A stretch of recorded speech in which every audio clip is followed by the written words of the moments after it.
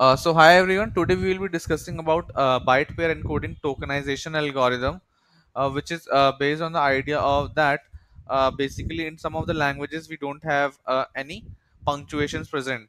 So how to split tokens in those languages? Byte pair encoding helps us in that. So it is based on the idea of subword tokenization. What is subword tokenization?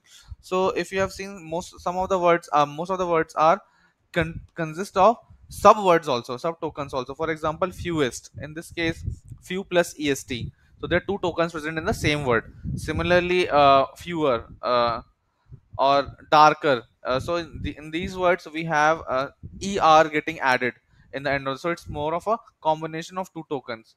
The entire idea of subword tokenization is that such a technique like splitting the word itself into multiple subwords can help us in handle out unknown words in the test data set. So let's understand how it works out. So first of all, assume that we have a dictionary, the entire data set, which consists of five strings as low, two strings as lowest, three strings as newer, three strings as wider, and two strings as new. It's just an example. So now if you can notice that the ending of each string is mentioned by an underscore sign, low underscore, lowest underscore, new underscore. So it's a special character that we have added on our end. Now the next part is to split out each and every character from the data set. So we've got our vocabulary now, underscore DEILNORSTW. The next step is to merge out two of these tokens. Assume that we have these are our initial tokens now. Now what we would be doing is that we would be merging out tokens one by one depending upon their frequency present in the data set. So the highest frequency present in the data set would get merged, and likewise, and so forth.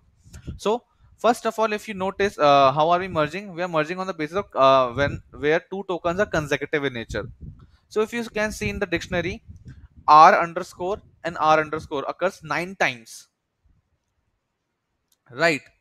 So you can see that r underscore 6 and r underscore 3, 6 plus 3, 9. It is the highest combination that is getting occurring. So hence what we did is that we have added a new token in our vocabulary, that is r underscore. So we have merged these tokens, r and underscore.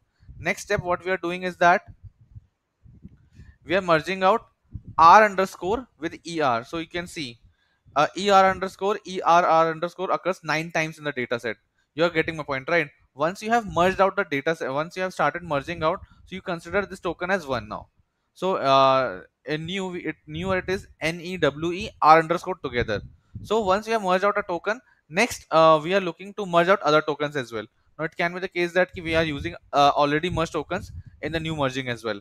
So in this case, you can see in case of r underscore er, we are merging out er underscore as it occurs 9 times again. So we have now a new token. After r underscore, we are getting er underscore. Similarly, the next merge is ew, as it occurs uh, 8 times. Ew in case of newer and ew in terms of new. So the new token is ew now. So likewise, we need to keep on merging the tokens that are depending either upon the total number of tokens that we wish to have in the data set.